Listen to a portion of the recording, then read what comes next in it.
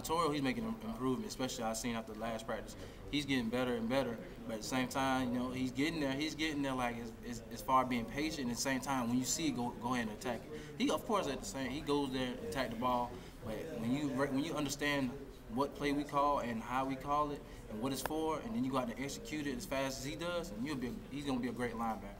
So right now, he's getting the plays down pat, and he's becoming better and better as days go on. Does that intensity kind of rub off on you guys when he's going 100 miles? He's fired up every day. He said, that's just how I am. I say, hey, I ain't gonna knock your hustle down. Hey, anyway, somehow you get out here and have a good day in practice, you do it. It don't matter if you gotta do backflips out here or something. Anyway, for him to have a good day in practice, I'm all in for it. Is it fun to practice with a guy like that? Oh yeah, get a little smile on your face, and then after you see him make a big play, what you know he's the type of guy to get up and act the fool when he gets up and make a big play.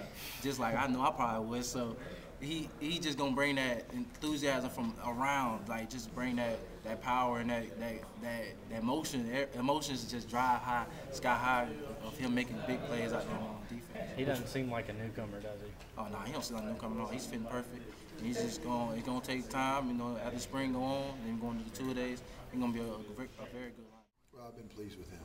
You know, anytime your first experience with Division I college football, whether it's from junior college or whether it's from high school, there's always a transition, and he's done some good things.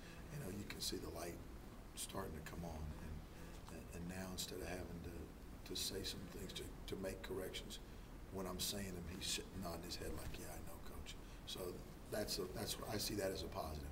At least he knows now what he's doing wrong. But he loves to play and loves to compete, and it's our job to just get him ready to play. And he will.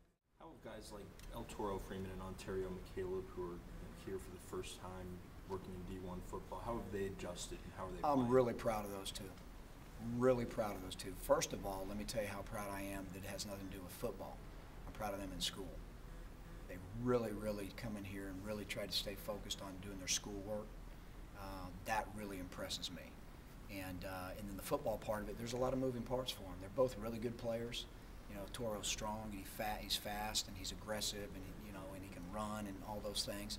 It's going to be a matter of him learning what to do.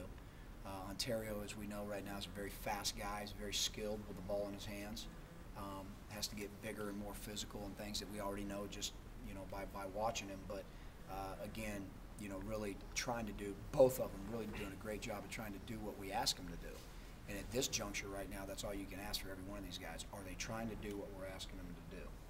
And really proud of those. Toro, he's I like him. He kind of reminds me of Trey Blackman. He go hard every play, energized.